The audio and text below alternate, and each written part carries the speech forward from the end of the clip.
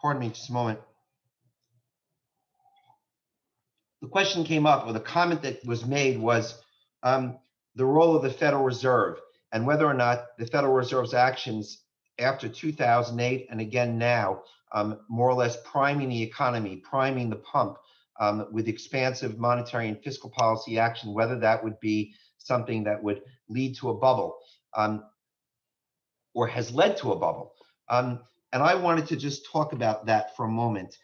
This slide that we're looking at here shows what the unemployment rate was and what wage growth was from the Great Recession to the beginning of this COVID-driven recession in 2020. And you see that the unemployment rate soared to just about over 10%.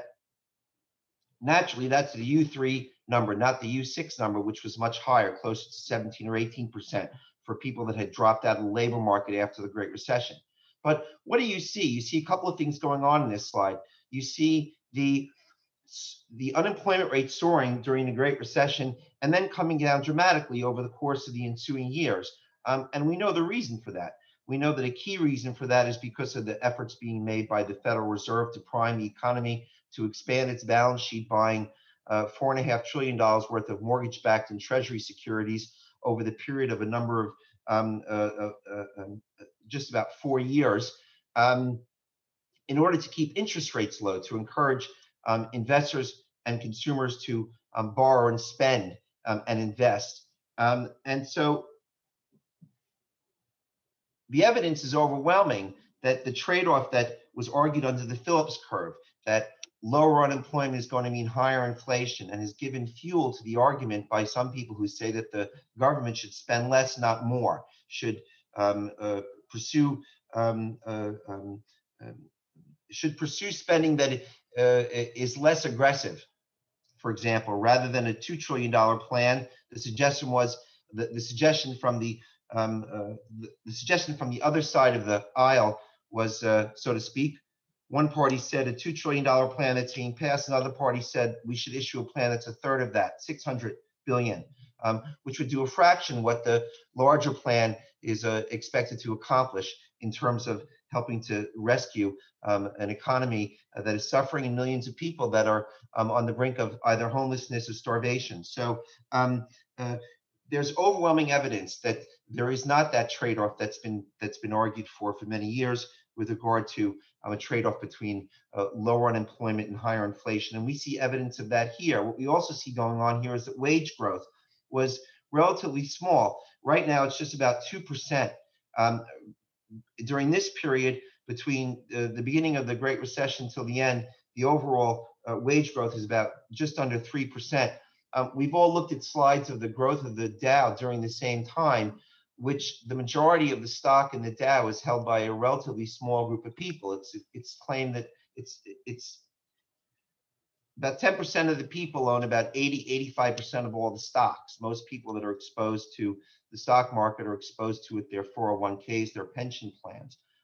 So there's a small group of people that own an enormous amount of stock, and only 50% of the country is exposed to the stock market. As I said, most of those people through their pension plan. So whereas we've seen a huge growth in wealth among the top, we've seen a contraction in net worth for the bottom 50%. And we've talked about that when we've discussed income inequality. Getting back to the Fed, though, and the role of the Fed and what the Fed should or shouldn't have done, I thought it'd be interesting to highlight for you a couple of things. At the end of 2013, the Fed's balance sheet had expanded to $4.5 trillion, having bought Treasury and mortgage-backed securities to accomplish the objectives we've talked about, keeping rates low and stimulate buying, borrowing, investing, and spending. Beginning in 2014, in January 2014, the Fed reduced its monthly buying program from $75 billion to $65 billion. Does anyone know what that process is called when the Fed incrementally reduces the amount of money that it's pumping into the economy? Pardon me there? Is it quantum tensioning or something like that? No, quantitative easing is what they're doing when they're buying. It's called tapering. They're tapering. They're incrementally reducing their monthly purchases. Why not just stop? Well, if they stop too quickly, what's that likely to do to the economy? It's likely to turn the economy into what? A recession. If it waits too long, then what's the fear? The fear is, as you was pointed out, it might have been you, Andrew, yesterday on Monday, that you could have ensuing inflation. So there's a balance that the Fed has to make in terms of short-term and long-term expectations.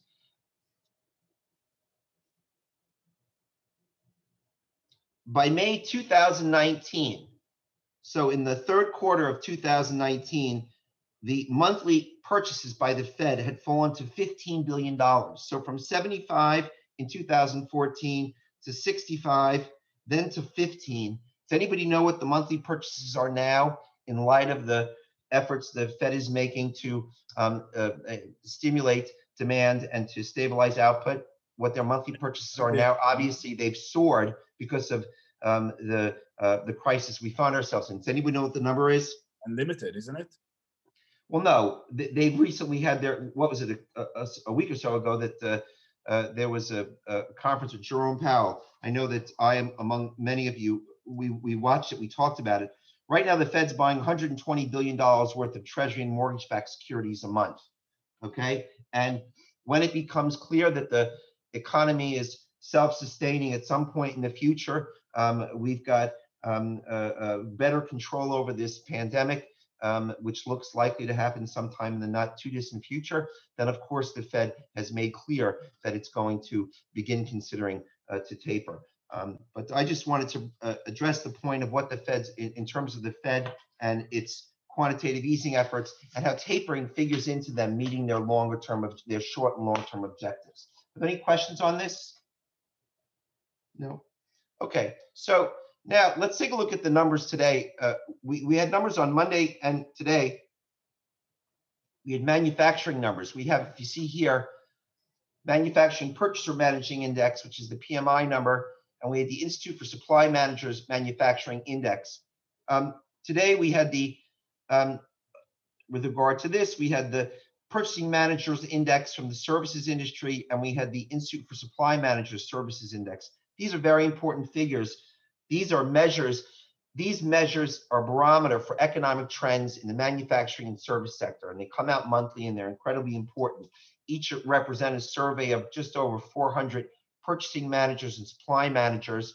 Any reading over 50% signals an expansion in the economy. And you see that I've underlined 4 numbers here. All of these numbers are over 50 and would suggest an expansion in the economy. What was the headline? The headline was, manufacturers grow at the fastest pace since the pandemic began. The businesses are more optimistic. Orders are increasing in anticipation of strong sales with vaccines, plus a $2 trillion government stimulus, which is exactly what we've been saying. And so in these forward-looking numbers for the purchasing managers, the numbers are telling us what we'd expect them to tell us, that with an expectation of aggressive vaccinations and aggressive fiscal and monetary policy action to support the economy, the likelihood is that there's a lot of pent-up demand that is going to be released relatively soon, and therefore purchasing managers and supply managers are gearing up for that. And the numbers support that, that we got on Monday and Wednesday in the manufacturing and services sector. Pardon me. One of the caveats here, though, is that the services index here at 55.3 is at a 9-month low. Getting back to the comment that Guy made before with regard to retail, and that I expanded on a bit about services, why would we not be surprised that the services index is particularly low or at a 9-month low?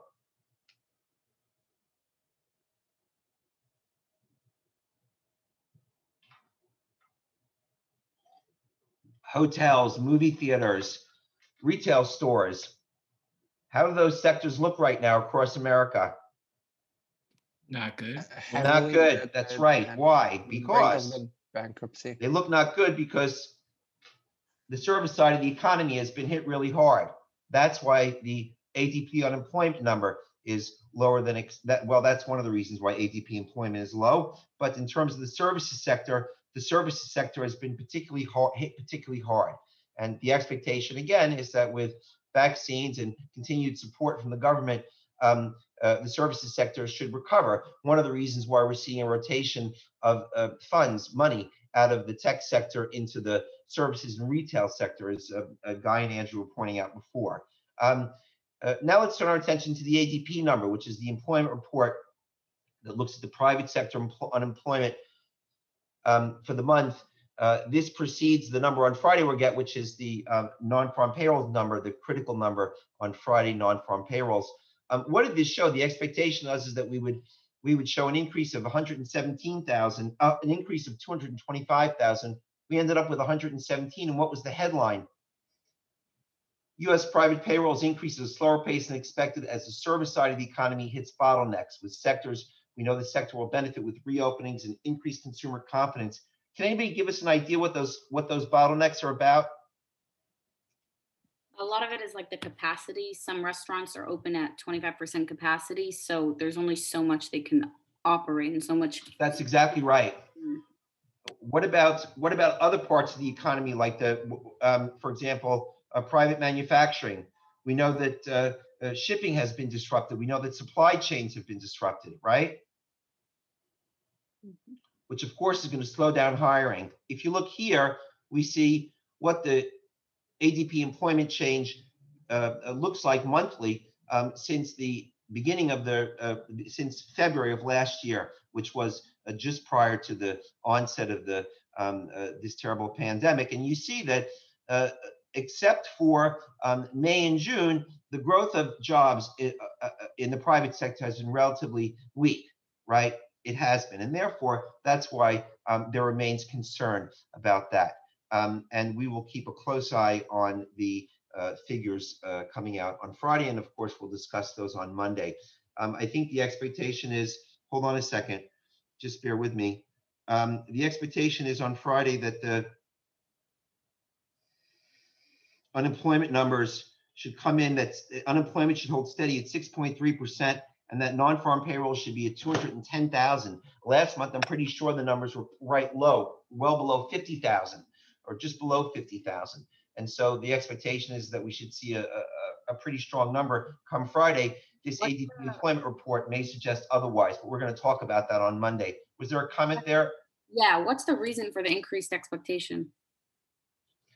The reason for the increased expectation is that the stimulus package and the vaccinations, that more businesses are hiring, more businesses are opening. Restaurants that had zero capacity because they were closed now have at least 25 or 30%. And there are even states that are opening up. Well, they hadn't opened yet. Texas is a new phenomenon, having totally reopened.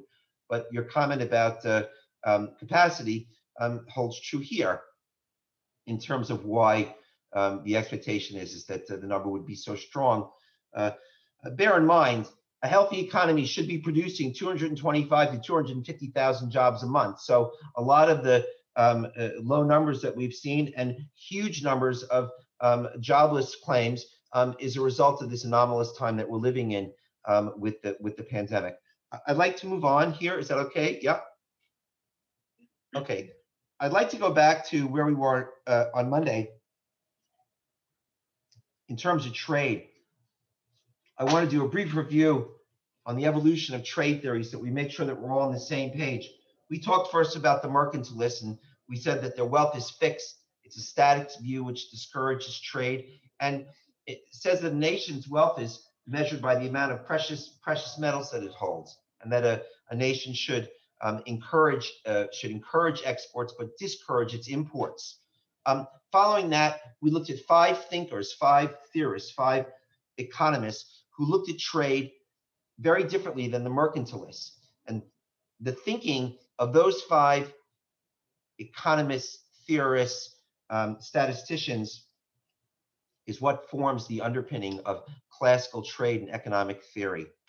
David Hume was the guy who took on the mercantilists, and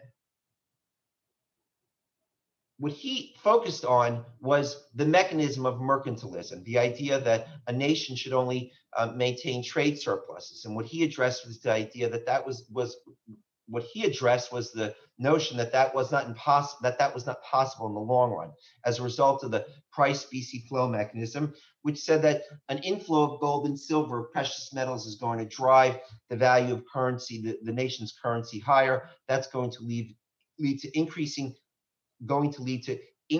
imports and decreasing exports, which is going to do what? It's going to eliminate the trade surplus and turn that into a deficit. Following him, we talked about Adam Smith, who really begins to talk about the importance of trade. He encourages trade. He, however, looked at trade not based on comparative advantage, which is a modern notion. He looked at trade based on absolute advantages and said that excuse me,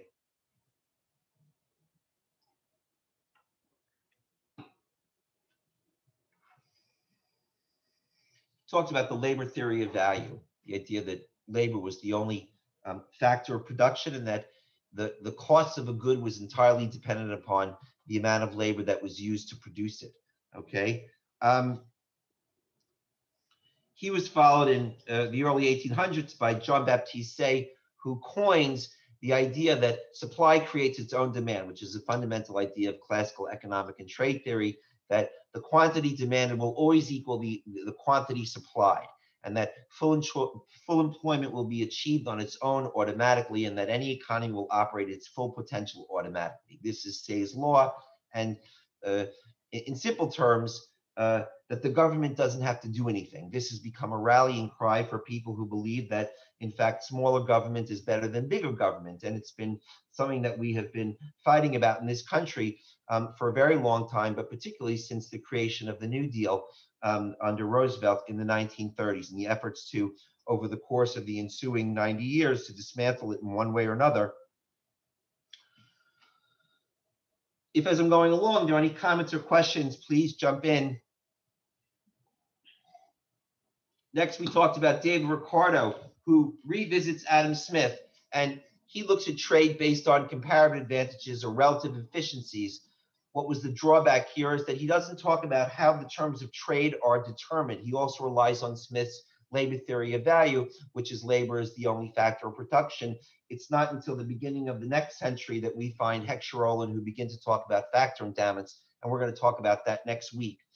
Finally, John Stuart Mill answers the question that Ricardo didn't, as far as how are terms of trade determined. And what he said was that the terms of trade are based upon the reciprocity of demand, the intensity of one nation's demand for another nation's products, that would determine the terms of trade.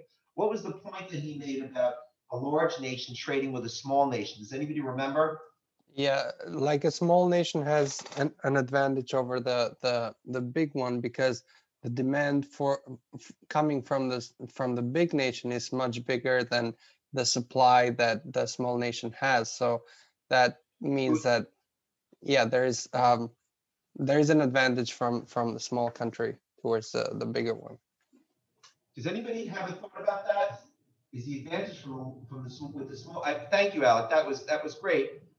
I agree with you. It's a question of advantages. I'm just not so sure it's in that direction. I think it's more likely that what he said was that the demand schedule of a large nation would overwhelm the demand schedule of a small nation. I'm pretty sure about that. Well, the small nation will end up being a price taker, right? The small nation will end up being a price taker. That's exactly right. That's exactly right. Good point. Yes, folks. Alec has just introduced a concept that we'll address in a couple of sessions down the calendar. Yes, in this case, the nation would be a price taker. Is the U.S. usually a price taker or not? Not. No. No.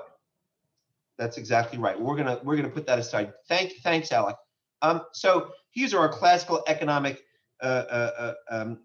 team. Followed by, we talked about the first waves of globalization, new technologies, falling tariffs, large immigration flows, and labor mobility, where people could move from one place to another across an expanding nation. We said that 1914 sees the start of World War I, the end of which brings a new era of protectionism, and we talked about the Smoot-Hawley Tariff Act in 30 that was established to protect the agricultural sector. We also discussed the idea that Henry Ford coined back in the early part of the 20th century during the industrial age, the ideas of stakeholder capitalism, that a company's success was tied to the welfare of its employees, much like the success of a nation is tied to the welfare of its citizens, which is what Keynes had argued in the 1930s to Roosevelt and in his many theories. Following Henry Ford, we just identified the Great Depression years and the introduction of the social safety net that forms the basis of the social safety net that we all continue to enjoy today. Keynes comes along, he challenges convention back in the 1930s, and what is his big argument? He argued for the things that we could change as opposed to the things that we couldn't change, because under classical economic theory, we couldn't change anything. The economy was going to do what it's going to do. Thankfully, the quantity demand will always equal the quantity supplied. What happens, though, if there's a disruption, though, to those trends? Well, that's what Keynes talked about. When there's a disruption to the longer to those trends, which is what we saw during the Great Recession, during the Great Depression. So I point out here, he says increasing M1 via bank asset buying wouldn't be inflationary. The boom, not the bust, is the right time for austerity. Can someone remind us what is M1? Cash and coins. It's the, yes, Alec, thank you. It's the domestic monetary base, cash, coins, and their equivalents, like traveler's checks. Very good. It's the domestic monetary base. Then we talked about the growth surge in 1945 to 1980.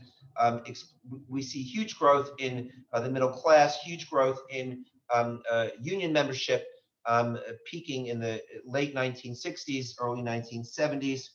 Actually, it peaked in 1970s. In the 1979, I think it peaked at 21 million members. Anyway, this post-World War II growth surge was supported by what?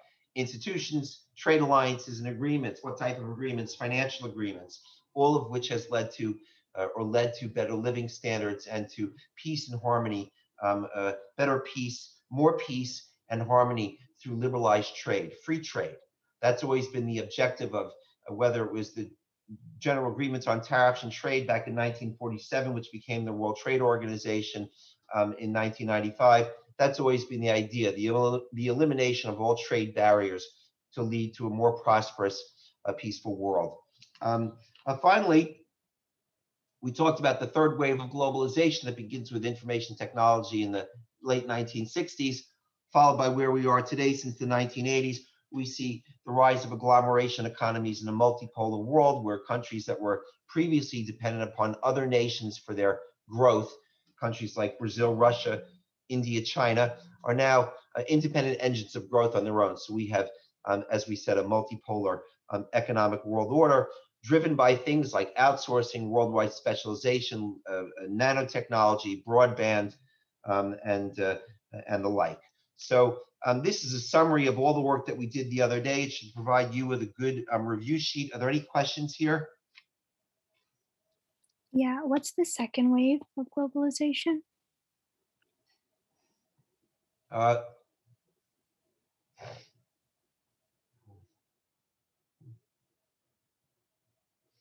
The second wave of globalization is in between the period 1945 and 1980, during that post-World War II growth surge, as the U.S. is growing and becoming a force of,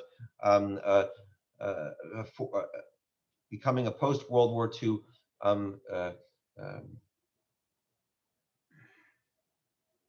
in the post-World War II era, the U.S. was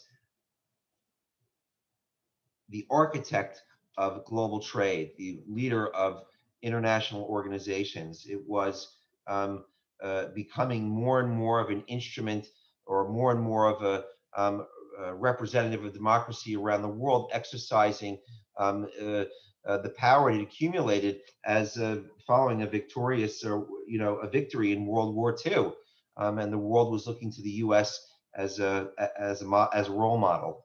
I think that I would say that that was the second wave of globalization, as the U.S. endeavors to replicate or recreate its influence around the world, to spread democracy, to spread the idea of free trade, of liberalized trade. That's my answer to your question. Does that satisfy you? Yes, thank you. Okay, you're Professor? welcome. Yep. So basically, on the book it says that a bigger nation has less advantages from the trade than a smaller nation has. And since the U.S. embarked in all these like trade policies and tried to bring the world together, what do you think was the main factor, economical factor, other than just spreading the peace and democracy in the world, that led the U.S.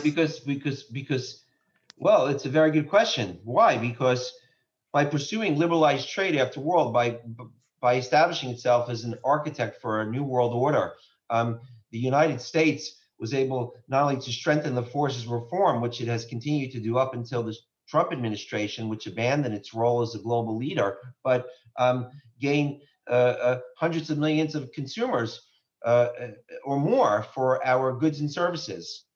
So we strengthen the forces of reform, and we gain hundreds of millions of consumers for our goods and services, all the while driving higher living standards and better access to education and healthcare for disenfranchised, impoverished people around the world who have been lifted out of poverty. Hundreds of millions of people lifted out of poverty since the end of World War II, as the U.S. has supported free trade around the world and supported democratic movements.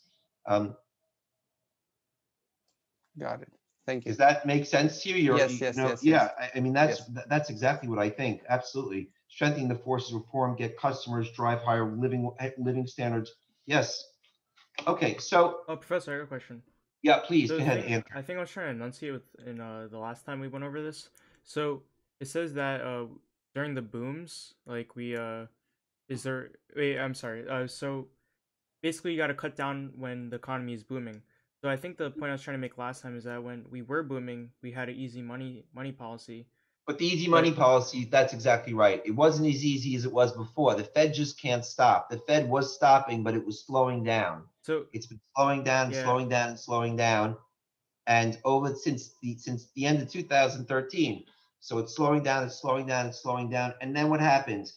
You get hit with this COVID disaster, and all of a sudden, then you've got to ramp up your open market transactions in order to continue to stimulate the economy, just like you're right back in the fall of 2008. The credit market seized, Lehman Brothers goes belly up, and we're off to the races.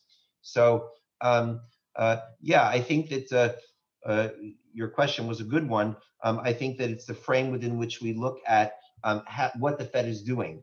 And once they begin tapering, they're moving towards an endpoint, but that endpoint has to happen very gradually. Yeah.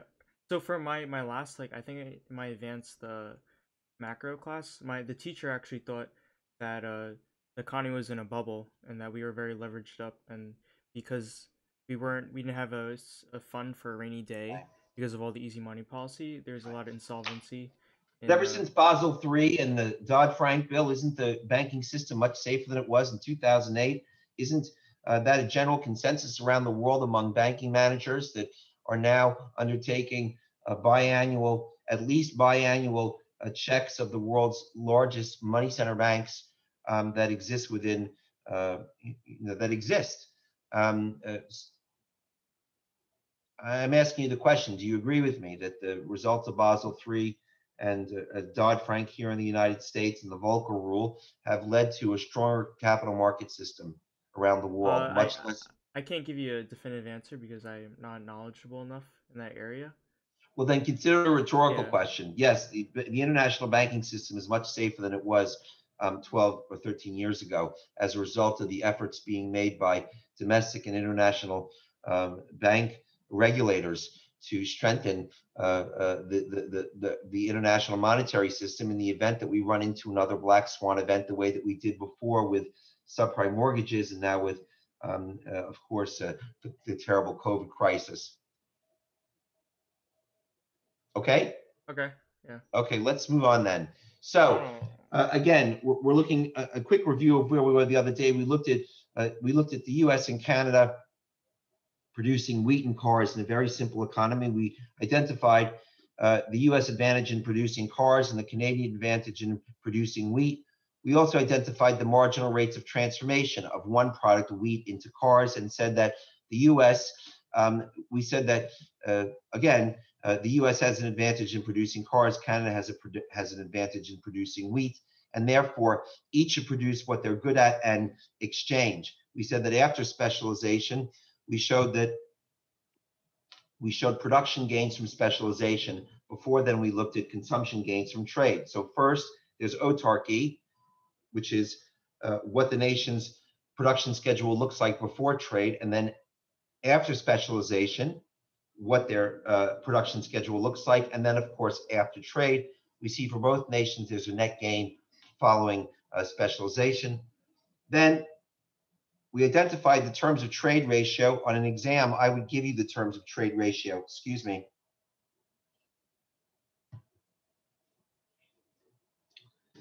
We show that designated the trading possibilities line, and we went through the process of each nation moving along its trading possibilities line till it comes to a post-trade consumption point. So the U.S. we showed moving up its production possibilities, its trading possibilities line from point B all the way to point C here, its post-trade consumption point, exporting 60 cars and importing 60 bushels of wheat, at the same time that Canada is moving down its trading possibilities line, exporting 60 bushels of wheat and importing 60 cars. We said that the trade triangle is bordered by a nation's imports, its exports, and the trading possibilities line, or its terms of trade here. Okay? Again, we showed that after trade, there was a net gain, a net gain in consumption of 40 cars and 40 bushels of wheat. So on the whole, both nations are better off after specialization and after trade as opposed to autarky. Were there any questions here on this brief review? No? Okay, I'm going to just step up for a second. I'll be right back.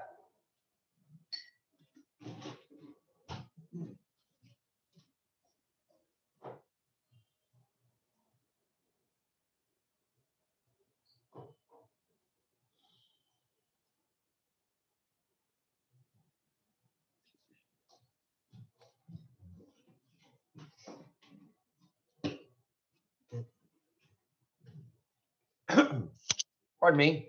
Apologize. Thank you for your patience. I'm back. So let's talk about here. What did we do? We took the negatively sloped production possibility schedules, and they were converted into cost ratio lines. On an exam, I would give this to you. Those cost ratio lines become the no trade boundaries. It's the region between those cost ratio lines is the region of mutually beneficial trade. So here, domestic cost ratios set the outer bound limits, and the region of mutually beneficial trade, as I just said.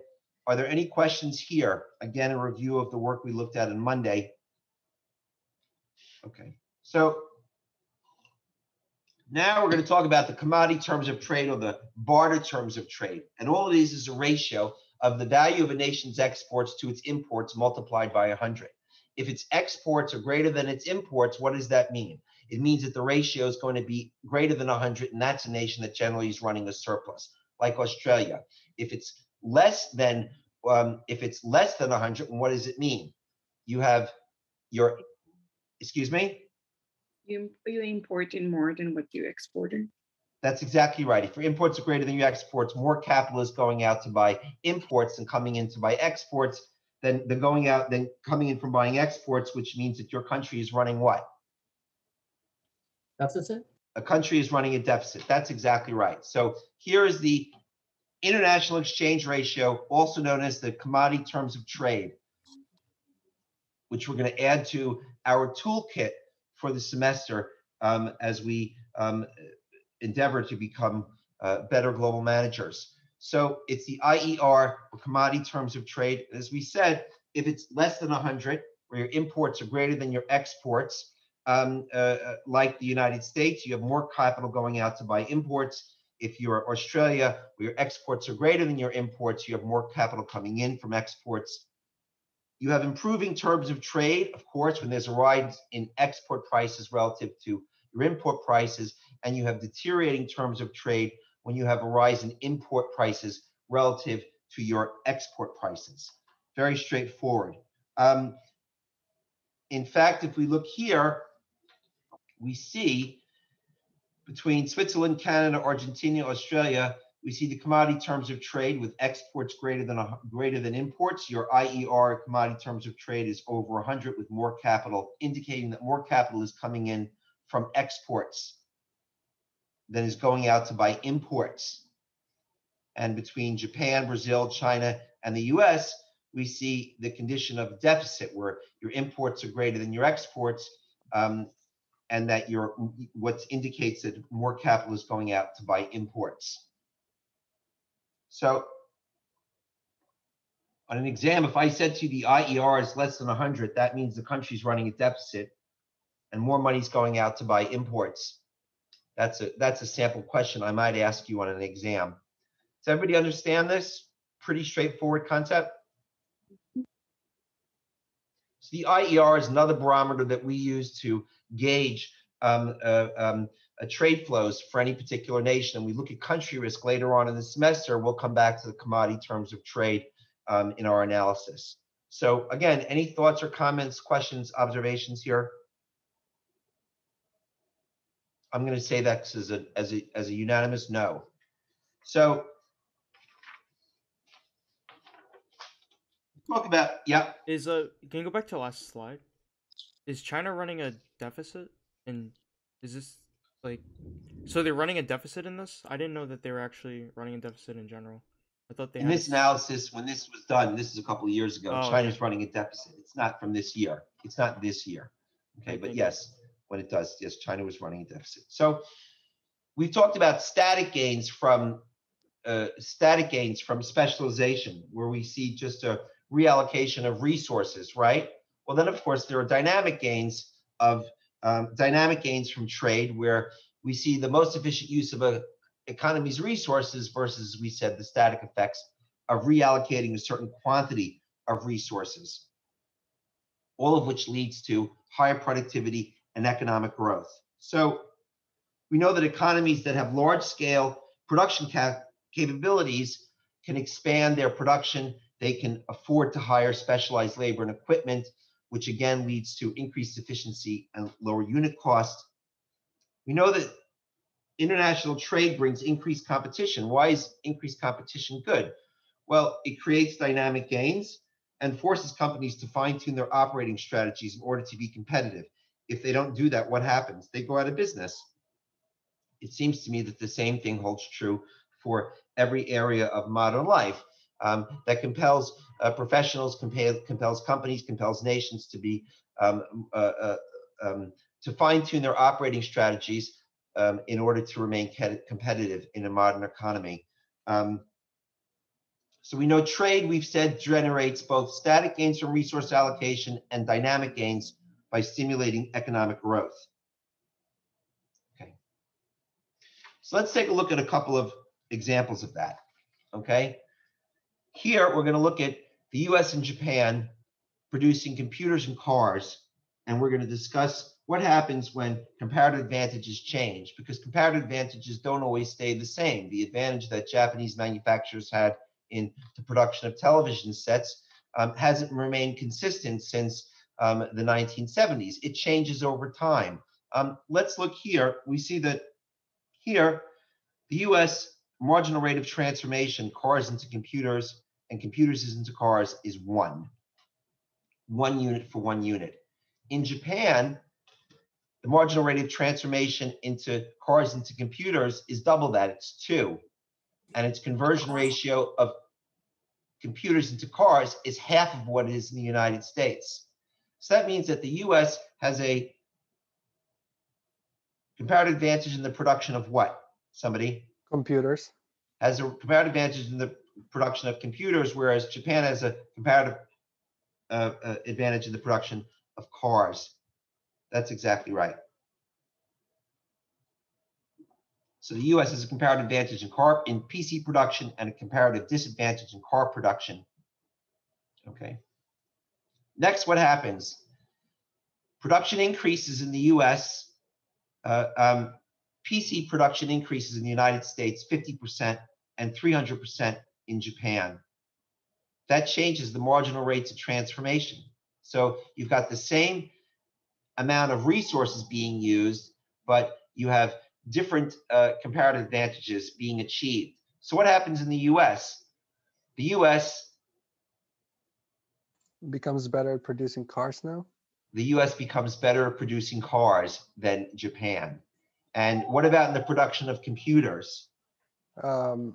Well, yeah, they have to give up on 0.67 car to make one computer compared Who has to a lower cost of 0.5. production of computers? Japan has a lower Japan has a cost. lower cost of production in computers, and the US comparative advantage changes.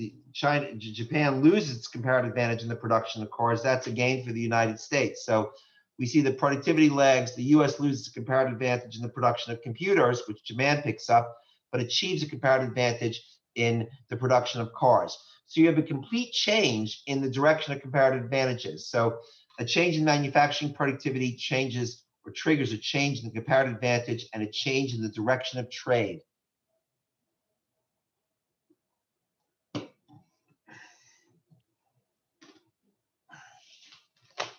I think that's very interesting because what it shows is it shows that advantages can be developed, and if not maintained, they can be lost. Just the way that we've seen companies that did not remain competitive that are forced to declare bankruptcy, whether it was Polaroid or Kodak or Schwinn, Borders bookstores that have not remained. These are some of the marquee names that we've discussed that have not remained competitive and have been forced to declare bankruptcy. It's no different in the real estate industry, which I'm in and which I have some business in, where you see people that over leverage, and then when things get tough, the way we're seeing right now with a major developer here in New York, the walls start closing in. You've over leveraged here, there, and everywhere, and all of a sudden everyone's knocking on your door. A good lesson out of that is don't over leverage. I'm sure you've heard that before discussed in your finance classes. Are there any questions on this slide? No. So we said patterns of comparative advantage change over time. Productivity increases as more output is produced with the same amount of resources. Then we see dynamic gains from trade, which show a more efficient use of resources, higher productivity versus, again, the static effects of reallocating a fixed amount of resources. We know that under constant cost conditions, specialization is complete, as we've seen before, whereas specialization is partial under increasing marginal rates of transformation. Why? Because there's increasing opportunity costs. So here, again, we go back to our original production possibility schedule, our concave production possibility schedule, which shows us that factors of production are imperfect substitutes for one another. And so we see here, what is a production possibility schedule under increasing cost conditions? What cost conditions? Let's see what happens as comparative advantages change. So we know that there are increasing opportunity costs at any point along the slope of the curve. We know that the marginal rate of transformation is going to be different. So here we see that at point A, the marginal rate of transformation is 1 car gets me 1 bushel of wheat. At point B, it shows me that 1 car costs me 4 bushels of wheat. So this is a nation that has a comparative advantage in the production of what? Cars.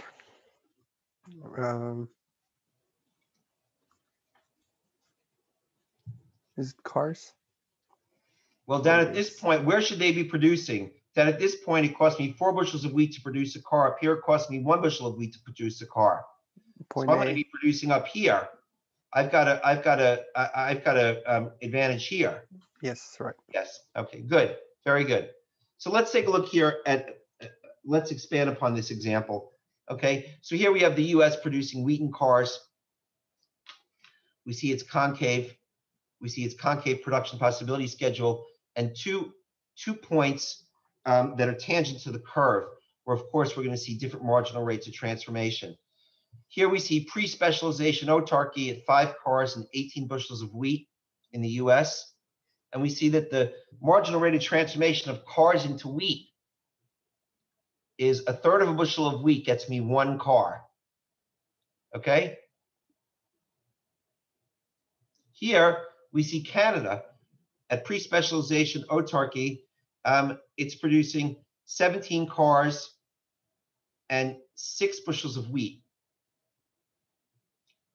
The marginal rate of transformation here is 1 car costs 3 bushels. The marginal rate of transformation for this line tangent to the curve is 1 car is 3 bushels of wheat. So who has the comparative advantage in the production of cars? The US, right. We know that cars are relatively cheaper to produce in the United States than Canada because it's flatter. It's the line tangent to the curve is flatter than it is in Canada. The steeper the curve, the more expensive it becomes. So the relative cost of wheat into cars is indicated by the slope of the line TUS here, tangent to the production possibility schedule at point A we showed, and the slope of the line TC here, tangent to the schedule at point A prime. If there are any questions as we go through, please jump in. So the law of comparative advantage says what? The US should export cars and Canada should export wheat. Yes? So the US is going to move along its production possibility schedule from point A to point B, where it is now at a post-specialization production point. So it's moved down its PPS from point A to point B at the same time that Canada is going to move up its production possibility schedule in the next slide. But again, the point here is relative cost of cars in terms of wheat increases indicated by the increasing slope of the schedule.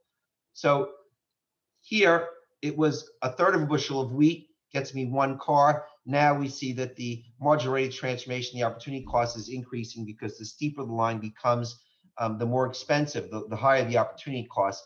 Now it's 1 bushel of wheat. One car costs us 1 bushel of wheat. Professor, I have a question. This is when you compare country to country. So in the real world, how do they determine this?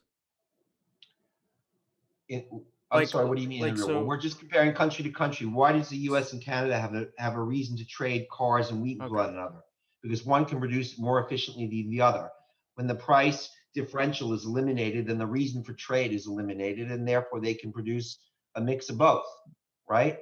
Yeah. So, okay. So here we see, again, the production gains from specialization and an increasing marginal rate of transformation as the nation moves down its production possibility schedule. Here we're going to see the exact opposite. Well, the same thing, but in opposite direction.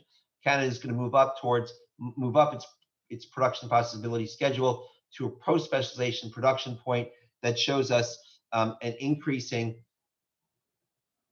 that shows us an increasing, shows us a decreasing, shows us a decreasing marginal rate of transformation as the line tangent to the production possibility schedule becomes less steep, becomes flatter, okay? It goes from, Canada's ratio goes from 1 car is 3 bushels of wheat to 1 car equals 1 bushel of wheat, where it arrives at its post-specialization production point B prime. So, Professor? Yeah. I have a question. So basically, at the beginning, we have at point A for US and point B for point A prime for Canada. This is where we are at autarky. So they are at autarky. So then they start understanding that they have an advantage, US in autos and Canada in wheat after starting trade, and that's when they start shifting their production and their resources, right? That's exactly right. Okay. That's exactly Professor? right. Yep. Are the numbers on the tangents, are they approximated? The numbers of the tangents are approximated, yes. I was just making sure because I saw one auto equals 0.33 and I was just wanted to make sure that was Because from the chart. you're looking at 18/5. Yeah, Right. Okay. Yes, that's the answer. Yes, I know that's a little confusing. thank you. But yes, that's both a good question, and I hope that my answer clarifies it. So we looked at production gains with specialization, and we're going to look at the data now the way that we did on Monday, and we see before specialization, this is where the U.S. and Canada is. After specialization, U.S. is producing 7 more cars, Canada is producing 7 more bushels of wheat. We see a net gain of for the world of 3 and 3 cars and bushels of wheat respectively. And we see again, these are the static gains of specialization as resources have been reallocated and each nation is going to produce based upon its comparative advantage, either in the production of cars for the US or in the production of wheat for Canada. If we move on from here, what do we see? We know that each nation can choose a consumption point along its trading possibilities line. So the post-trade consumption point is at point C here in the United States, right? Because its trading possibilities line has moved from here to here. It's going to choose a point here along its trading possibilities line and going to consume here, just as Canada is going to consume at C prime here. It's favorable to both nations because the terms of trade, it's steeper in the US than it was before. Remember, it was flat, and it's flatter in Canada. The curve is flatter in Canada than it was when we began when we began after specialization. Okay, so from here. So point C is after exchanges happen, right? Right. This is the trade. This is where they're going to trade, and both nations are going to continue to consume exactly the same amount that they consumed before they began trading. So the U.S. is going to produce its post-trade consumption point is here. It's still consuming 5 cars. What about the 12 cars it's producing? What happened to them? They're giving them to Canada. That's right. They're giving them to Canada. And Canada is going to continue to consume 6 bushels of wheat, but it's producing at 13. What's it going to do with these 7? Those are the 7 that gives to US from 14 exports to 21. To the United States. That's 100% right. Thank you very much. So we know, as I said before, the specialization will continue until the relative cost of cars is identical in both nations. U.S. car exports equals Canada's imports, and Canada's wheat exports equals the U.S. wheat imports.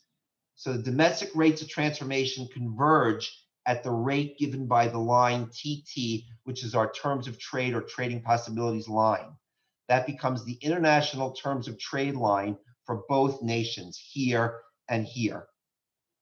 Okay, so we say that after trade, the car consumption has stayed constant in the United States and wheat consumption has stayed constant in Canada.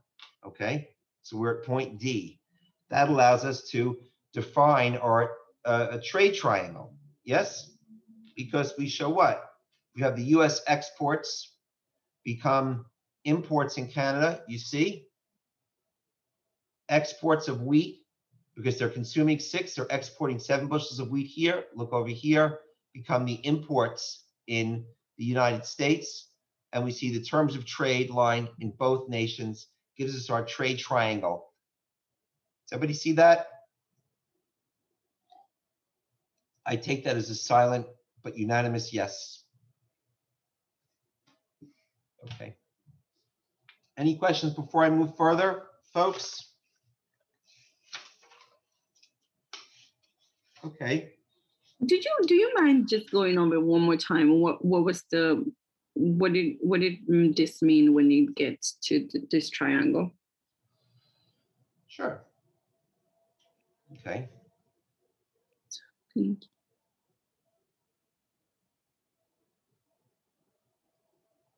So here we are at autarky. Both nations specialize. The U.S. moves down its curve, specializes here. Canada moves up its curve and specializes here, right? Then both nations, their marginal rates of transformation change, and you see those two marginal rates of transformation become exactly the same. those become the international terms of trade line for both nations, the trading possibility line for both nations. Okay, so now we showed the static gains to specialization. We show that post-trade consumption for both nations is taking place at C and C prime respectively, because the US went from autarky down to its post-specialization production point, and it's going to move up its trading possibilities line, and its post-trade consumption point it chooses here, right? Where it's consuming 21 bushels of wheat and 5 cars, exporting 7 cars, and importing 7 bushels of wheat. Here in Canada, Canada is at autarky here. After autarky, it moves here to B prime. After trade, it's moved down its trading possibilities line here to C prime, where it is consuming 6 bushels of wheat and 20 cars, having imported from the United States 7 cars and exported 7 cars to exported 7 bushels of wheat into the United States. So D becomes our final point that we have to identify here. That gives us the borders for our trade triangle. That's indicated by exports in the United States become imports in Canada. Canadian exports of wheat become U.S. exports of wheat here. Exports of wheat in the imports of wheat in the United States, pardon me. And then, of course, we have the terms of trade. How's that? A little bit more clear. Okay, good. So we see that, again, after trade, both nations are where they were before trade in terms of their consumption. But overall, we see consumption gains from trade. So consumption gains from trade are made as more of each good is being produced. Yes? Okay.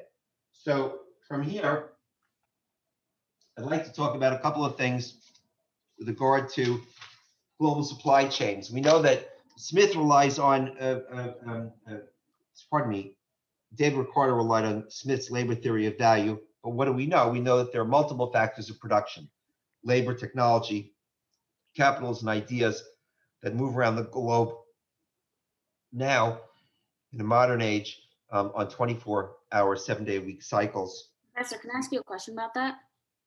I know that, like, we know now there are a lot more inputs besides labor, but how is that not obvious then? How is it not obvious back in back in the 1700s? Why was it not obvious that the only factor of production was labor? Because we weren't as smart then as we are now. We weren't as smart as we became. There's raw materials, there's natural resources. How did they not factor that in?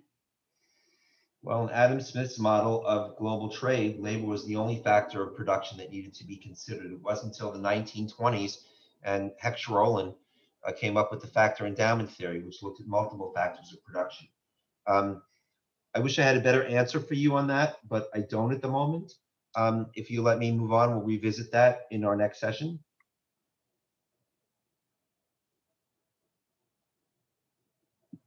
Is that okay? Yeah, thanks. Okay.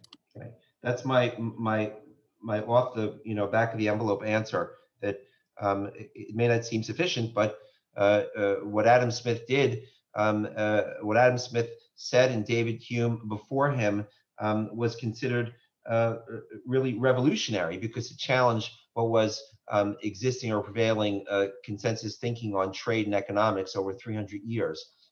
And trade was very much informed by the amount of labor that a nation could control. A lot of that labor was slave labor, as you can imagine. But moving off of that point, let's get back here to global supply chains. We know that there are multiple factors of production. We know that competitive depends upon more than labor productivity and wage levels. There's product quality, trade patterns, which we discussed, changing trade patterns, production and distribution costs. We know that the nation specializes partially in the production of goods where it has a comparative advantage. We also know that not all goods and services are traded internationally. And so different consumers' tastes cause partial specialization. That's why you might see a different type of Nike sneaker when you're traveling in Europe than you'd see here, because there are different tastes. If you go into a McDonald's in France, it's not going to look like a McDonald's in Times Square, because that McDonald's has been outfitted and tailored to fit the consumer taste of whatever region it is in France. Much like the McDonald's that you would see in Ireland or the UK. That's something that McDonald's has been doing for years, tailoring their franchises to the particular region that they're in. We know that once cost differences are eliminated, as we saw before, between Canada and the United States, the basis for specialization ends, and both nations are going to produce more of each good, or at least some of each good. Finally, we say that open trading systems channel resources from low to high productivity, and that competition forces high cost, inefficient producers to exit, much as we said that competition forces businesses to fine-tune their operating strategies in order to remain competitive in a global marketplace. I want to talk about exit barriers, which cause companies to delay their closings when their profits are subnormal, there's some type of overcapacity. When high exit costs exist, what it does is it stops naturally occurring market adjustments to take place via comparative advantage. That's a wordy way that uses a lot of words to say a simple thing, which is what? That it's very hard to get out of a business when you have high exit costs, whether those exit costs are a plant that's too antiquated to be sold, it cannot be redeployed to do something else. You might have high pension costs. If you look at the steel industry, it's a very good example of an industry with very high exit barriers, whether it was overcapacity in the industry, cheap imports coming from abroad, a fall off in demand for domestic steel competing with cheap imports, new technology that increased output with less labor, which is what you had a lot of here in the United States, steel labor. As I said, antiquated plants with no alternative use. Your contract termination costs, where you have high fixed union negotiated wages and benefits. That makes it very hard to extricate yourself from a business, which is what the steel industry faced. You might look at US Steel or Bethlehem Steel if you're looking to do some research on that, for examples of once giant American companies that faced enormous exit barriers when they were trying to reorganize and exit the business. And finally, of course, environmental problems make it hard to exit a business when there are when there's long-term damage that needs to be addressed and paid for by the company itself. Are there any questions here? Okay. Well then, let's move on.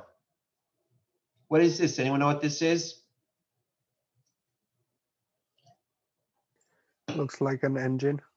It is an engine. Does anyone know which engine? It's like an airplane engine.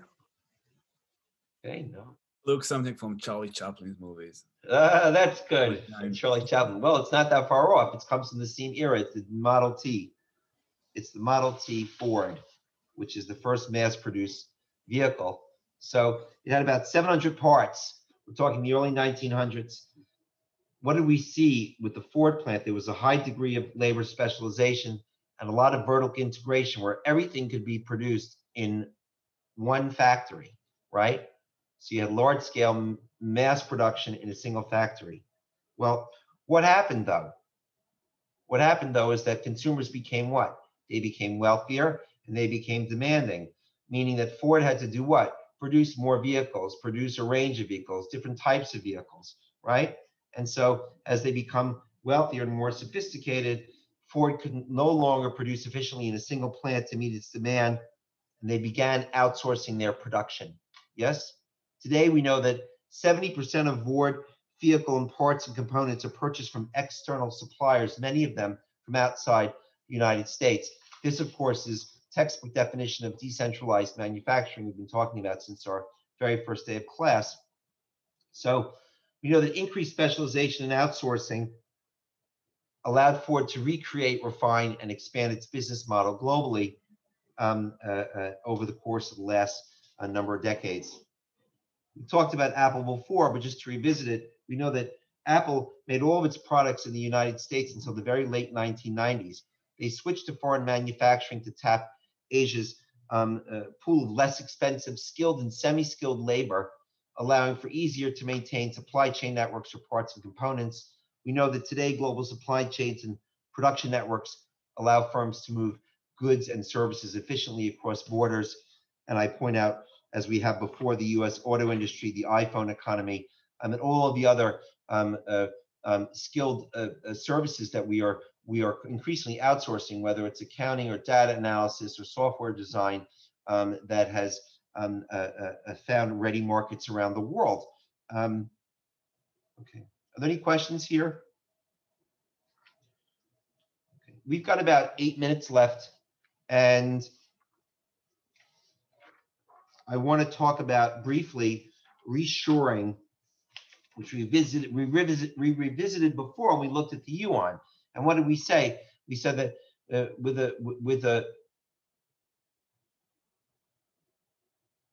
we said that the dollar, as the yuan strengthened between 2005 and 2013, so the dollar's buying fewer and fewer renminbi, Chinese yuan. We see compressed margins. So if the yuan becomes 10% more valuable, that means that your business is 10% less profitable because you've got to pay 10% more in yuan terms. And so we talked about with regard to the television industry, some reshoring, some repatriation of domestic television production here as the US became more competitive relative to the Chinese manufacturing market. So when we talk about reshoring and returning production to the United States, what's the emphasis on? It's on, of course, cheaper labor costs relative to the labor costs in China under a strengthening yuan. And of course, reshoring helps address supply chain disruptions. If all of your production is here in the United States, or the majority of it is, that can help erase some of those supply chain concerns. We've discussed that with BMW, which has set up a enormous plant in Spartanburg, South Carolina since 1995, and helps them not only erase foreign exchange risk, but also to eliminate a good deal of supply chain disruption risk. I point out here that logistic costs have increased sharply over the course of last year as a result of the COVID recession, And finally, that things like natural disasters, earthquakes, hurricanes, geopolitical shocks like a war or an oil crisis, and black swan events like the Great Recession, the housing crisis, the subprime mortgage crisis, 9/11, terrorist attacks, the COVID crisis, all of these things disrupt global supply chains. The question is how deeply and for how long, and what role is the government and central banks, what role do governments and central banks have to play in addressing those downturns when they happen, addressing those crises when they happen. In terms of reshoring, there was an interesting bit of news today. Walmart announced that it's going to invest $350 billion over the course of the next 10 years in US-made products, whether they're made, grown, or assembled in the United States, with the expectation that they're going to create upwards of 750,000 new jobs in textiles, plastics, appliances, food processing, pharmaceuticals, and medical supplies. I don't know if any of you read that, but on the concept of reshoring, I couldn't think of a better example of a marquee US company that is doing exactly that. Are there any comments or questions here? No. Okay. So I have a hedging module to go through with you, but I think what I'm going to do in our remaining couple of minutes, well, what I'm going to do is I'm going to post this for you tonight. I'm going to post this problem for you tonight, and I'm going to ask you, and along with completing chapter 2 homework in Carbo, specific attention played to problem number 12, which is a mapping problem we're going to do in class next week. I'll post the answers to chapter 2 on Monday, encouraging you to do the work on yourselves beforehand. I will post the slideshow this evening. Rather than go through these 2 problems, I think it's 2 or 3 problems, hedging problems, I'm going to post them for you on the slideshow and ask that you complete them yourselves over the weekend. Again, along with chapter 2, question 12, we'll go over these several hedging problems on Monday. And beyond that, I want to I want to thank you all for your attention tonight. I wish you a good, safe continuation of your evening, your week, and stay in touch as needed. I know I still have a couple of emails to respond to. I will get to that by the end of the week. And